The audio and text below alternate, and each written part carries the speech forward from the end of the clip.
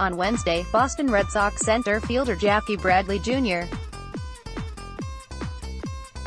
told the Boston Globe that he will be among the players not attending the World Series champions celebration at the White House in May. He told the newspaper that, "I don't get into politics, but I won't be going." After 2 days of backlash, Bradley, the ALCS MVP, took to Twitter to attempt to clarify things, citing his decision as not political and saying he also would not be attending if Hillary Clinton were in office rather than Donald Trump.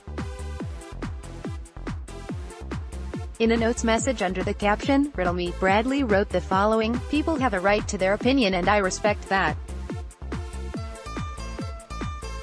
Doesn't necessarily make it true, but at least you get to express yourself freely, I guess. I've been to the White House twice, 2010. Here is a monkey wrench thrown as the people who believe my decision is political. I still wouldn't go if Hillary was in office either. Riddle me."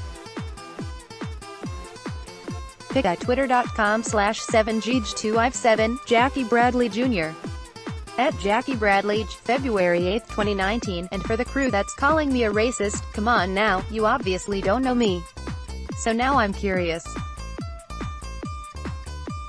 What else am I since I declined an invitation? MLB owners, adopting DH and NL not likely until at least 2022 season. More. Late Frank Robinson was one of baseball's most underrated greats. Bradley is the third Red Sox player to publicly state he will not be going to the White House, joining AL MVP Mookie Betts and Rafael Devers. Boston Red Sox outfielder Jackie Bradley Jr.